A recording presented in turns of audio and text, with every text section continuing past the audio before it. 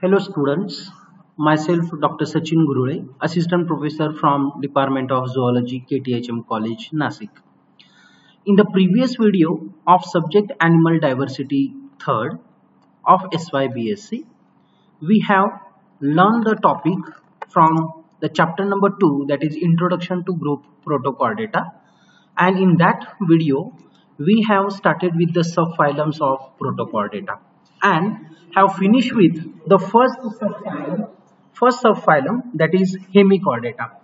And now in this lecture we are going to start with the second subphylum of Protochordata, that is the Urochordata. Okay, so obviously the subphylum of the Acrania or the Protochordata, these are based on the basis of position of notochord. Group Acrania or Protochordata is divided into the three subphylum, that is Hemichordata, Urochordata and Cephalochordata, of which we have already completed with the Hemichordata. So today we are going to discuss with the Urochordata. So let's see the Urochordata. Now that Urochordata is Greek word and it is made up from the two words, that is Oura means tail and Chorda means cord, refers to the notochord occurs in a larval tail only. So as notochord is restricted to the tail region in case of the larval stages of this organism, hence they are known as the urochordates. So let's see characteristic feature of the urochordate. First of all, the notochord and nerve cord present only in the larval stages and are absent into the adult stages. Means whatever affinity of this organism towards a chordate, that is restricted only at the larval stages, while in the adult stages they are not showing the characters of the chordates. So only larval stage they are provided with the notochord and nerve cord, while it is absent into the adult stages. Then the second one, the notochord is in the larval stages, but typical features of this urochordate are they are marine organism, filter feeding animals. Most of them are showing the affinity of the chordates only at their juvenile, that is larval stages. But adults, if you see the adults, they are sessile, globular or tubular animals and often with prominent incurrent and excurrent siphon, and many kinds they are grows in a colonies. So here in these two diagram you can see, so this is a larval stage of the Protochordata, that is tunicata, and here you can see this is a tail and that tail consists of the notochord and the dorsal nerve cord. So that is the characteristic feature of this group, and this is the adult stage. In the adult stage, you can see the adults are sessile, somewhat globular or the tubular animals, and there are two siphons are there. So one is acting as an incurrent siphon through which water enters the body, and another one is a excurrent siphon through which the water leaves the body. So such a kind of the organization is common among the urochordates.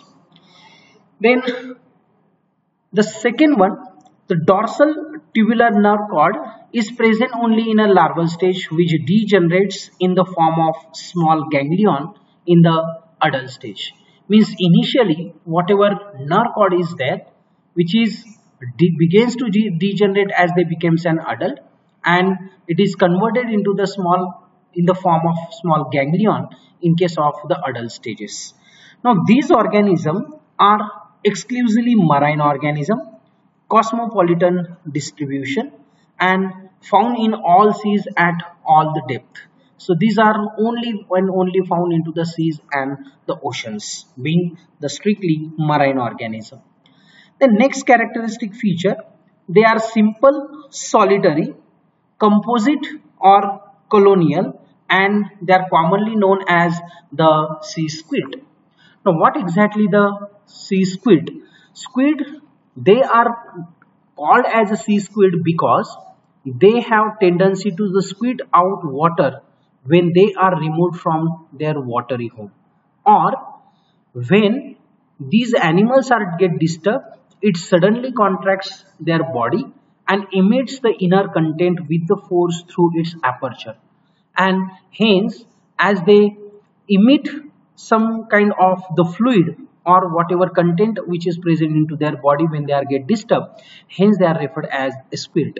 So here in this diagram you can see, so this is a urochordate animal. When you touch this animal, they emits or they discharge is some amount of the water which is present in their body, and hence commonly they are known as the sea squid. The next characteristic feature, most of the organism belongs to this Urochordata are sedentary organism. Sedentary in the sense fixed, means they are always attached to the certain substratum. Now some of the organism, they are pelagic or free swimming. So here in this two diagram you can see, so these are the sedentary urochordate. Here you can see the substratum on which they are get attached themselves, leading to the sedentary life.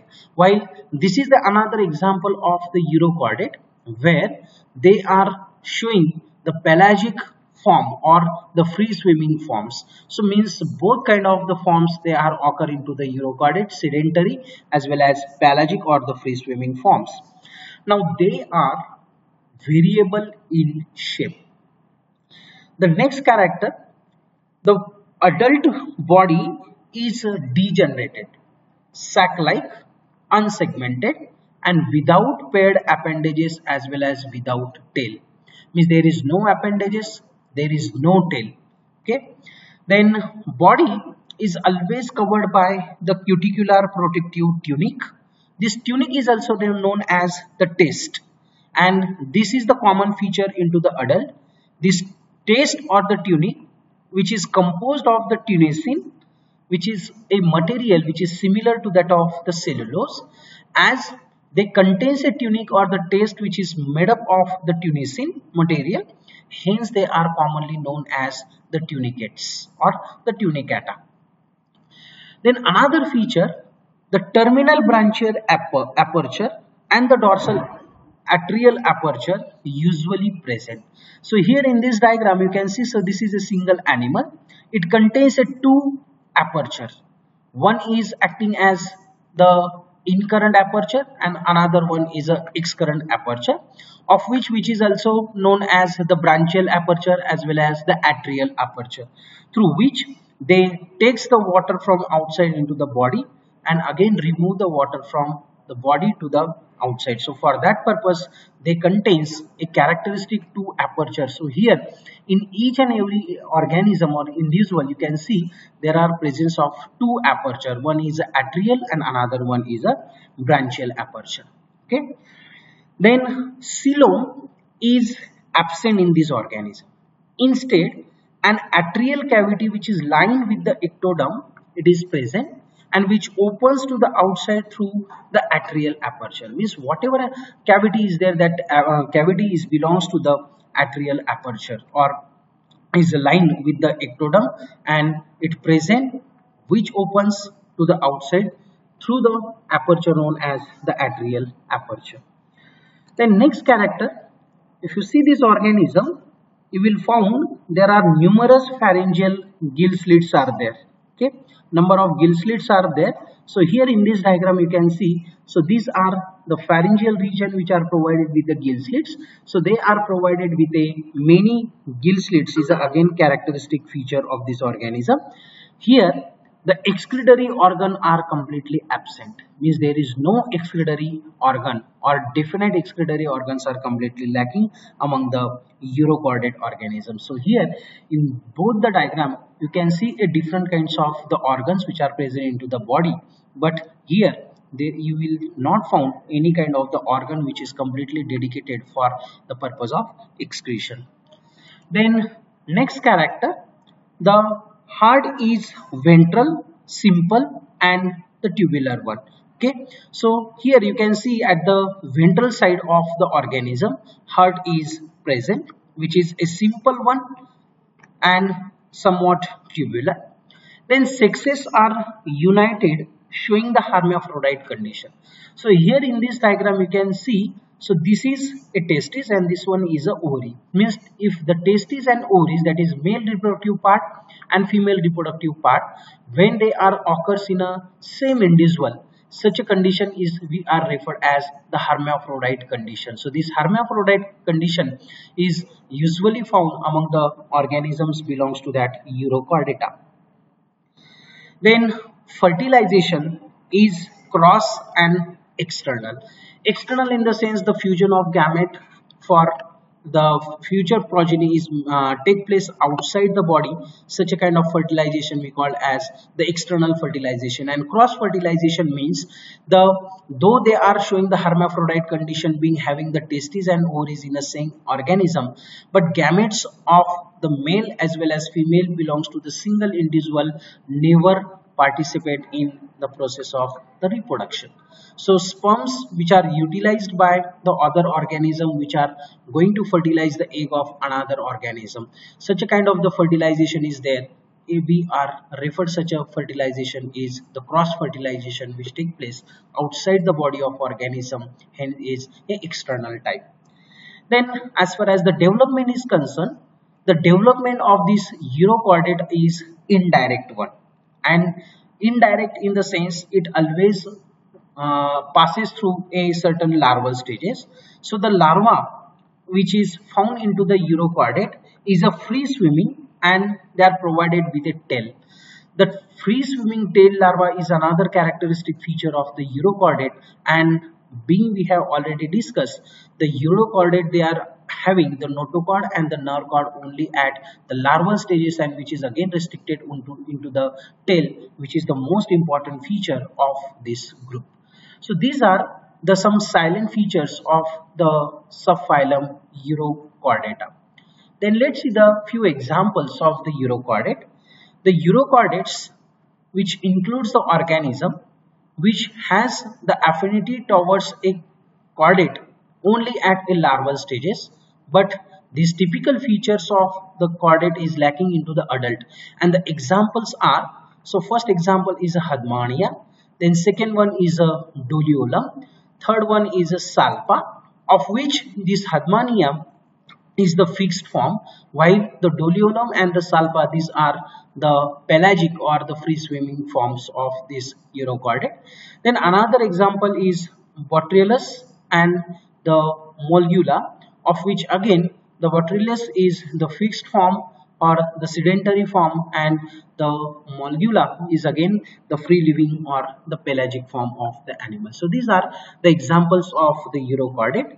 So we are going to discuss two examples with their few characteristic features. So let's see first of all the Hadmania.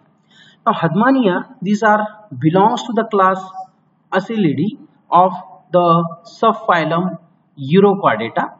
It is marine organism, solitary, benthic and the sedentary form, which is found into the shallow waters of all along the Indian sea coast, then Pacific and Atlantic oceans also. So they are attached to the rocky bottom of by the broad base or embedded into the sandy floor by its extended foot. Means these organisms, they are the sedentary form. They are always attached to the certain kind of the substratum, either to the rocky bottom by their broad basis, or they are may occur on the some corals also. So occasionally they live as a commensal with the gastropod shell. So whatever gastropod organism is there, so these organisms they are also living on the gastropod shell by attaching themselves on that particular shell. That Hadmania is commonly known as a sea squid because we have already discussed when they are get distracted, they discharge their content of the body outside, and such animals we are commonly known as a squid, and as they are living into the sea, so they are referred as the sea squid. Its body is covered by the test or the tunicate, which is laterally compressed and somewhat oblong or rectangular in shape, with attached end slightly narrower than that of the free end. So here you can see the two ends are there. The attached region is somewhat the narrower than that of the free end. So body proper and foot. So this one area is referred as the body proper, and the region with the help of which it is attached to the certain substratum, it is referred as the foot. And the animal is attached at its posterior ventral end by a foot which is large, rough, leathery, and often you will found the many foreign particles they are there to the foot region. So here in this diagram you can see, so there are many foreign particles. Foreign particle in the sense the particles which are not belongs to that body of that organism, but the other particles they are get attached to that of the foot region. It is again often seen in case of that Hadmania. So these are the few characteristic feature of the example belongs to the Urochordata, that is Hadmania, commonly known as the sea squid. The second example is the Salpa. This Salpa is commonly known as the common salp. Now this Salpa is belongs to the class Thalassia of the subphylum Urochordata. So this is belongs to the class Thalassia. Then it is again marine organism, free swimming, solitary pelagic form, and found at the depth up to the 200 meters deep into the seas.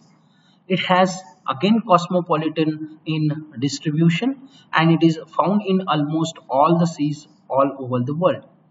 It is dimorphic organism and exhibit a alternation of the generation. So alternation of generation means they are having two stages of their life cycle. So first one is a asexual phase and second one is a sexual phase, which is very well marked, and such a kind is referred as the alternation of the generation. Now it is solitary, its solitary phase is asexual oozoid, while the gregaria phase is a sexual known as the gonozoid, or this gonozoid is also referred as the blastozoid. So this is a sexual phase. This sexual phase is referred as a gonozoid, or it is also referred as the blastozoid, while the asexual phase is a gregaria phase of this organism. Then if you see the body is somewhat barrel shaped and is measuring about 1 to 8 centimeter in length. Means comparatively these organisms are smaller organism. But here in case of this organism, whatever taste is there or tunica is there, which is a transparent one, and it produces into the two atrial processes at the posterior end. So here in this diagram we can see, so these are the atrial processes or the atrial apertures are there, and this is a taste which is a transparent one. So this is again a characteristic feature of this organism.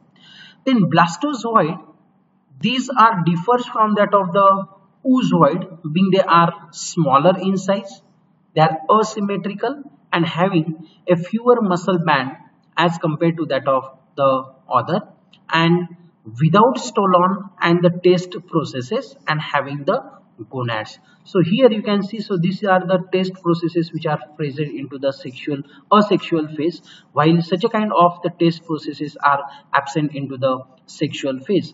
So from this character you can easily able to identify the which stage of this organism they are having, whether it is asexual phase or sexual, so called as gonozoid or the blastozoid phase. Then again organism they are hermaphroditic, means again male and female reproductive organs are present in a single individual, showing the hermaphroditism condition, and the ovary and testes they are mature at the different times. So this is a very significant character, as they becomes a mature at a different times, means self fertilization is not allowed, so only prefers a cross fertilization where the gametes of the female is take part in the process of fertilization with that of the sperms of the other individuals, as at the same time the male gamete and female gametes are not becomes matured, and hence which ensure the cross fertilization in among these organisms. So these are the few characteristic features of the salpa, being the one of the example of the urochordates.